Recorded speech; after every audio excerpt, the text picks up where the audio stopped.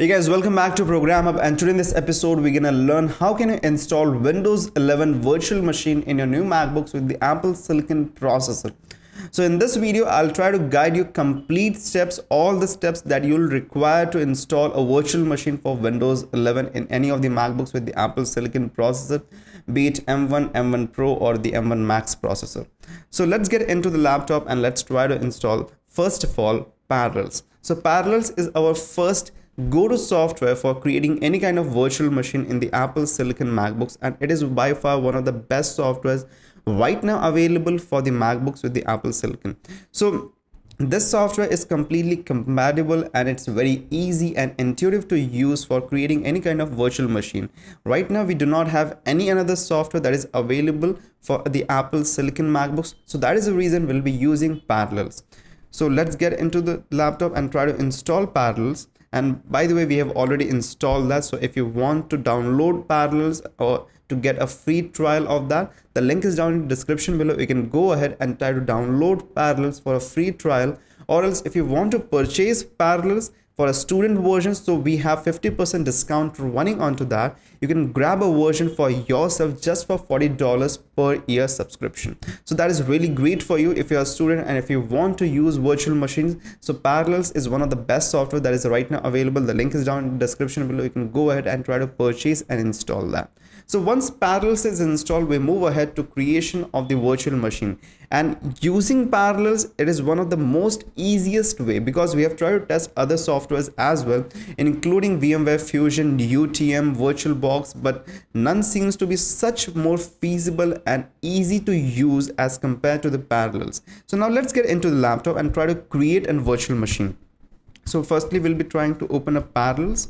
So we have Parallels over here. You can see here that I have the control center. I have already created a virtual machine for Windows 11. There is Red Hat. We have tried to test that out, but we'll be creating a new virtual machine. So I'll just click on this plus icon. By the way, if you haven't created till now any virtual machine, so there will be directly a pop-up for that. So you just have to click on this plus icon and go ahead to continue.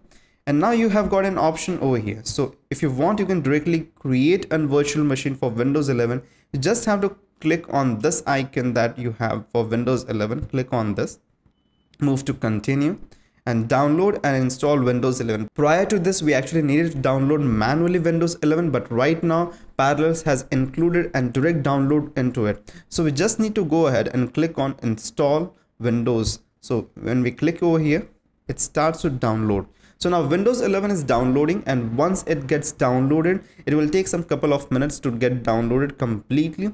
And once it gets downloaded, it's very easy and very simple to just install that. So we'll be holding for a moment and then we'll try to regain it. So guys, now you can see that it's completely downloaded and it's starting to validate. So the downloaded file is getting validated and now the process is getting started. So once the process gets started, you have to do nothing. It will completely set up the entire Windows 11 virtual machine automatically by its own, and you have to do nothing over here. So it will just get started and it will do all the setup for the files, and installation will be done. It will take a little bit more, couple of moments to get it installed completely, but you have to do nothing over here. So there is no manual intervention required to create a virtual machine for Windows 11, and that is one of the best part over here of Parallels software, and that is the reason why I recommend this right now for any of the Apple Silicon MacBooks, and if you have to create a virtual machine. So this is really simple over here, and let's wait for some couple of moments. So it's getting ready.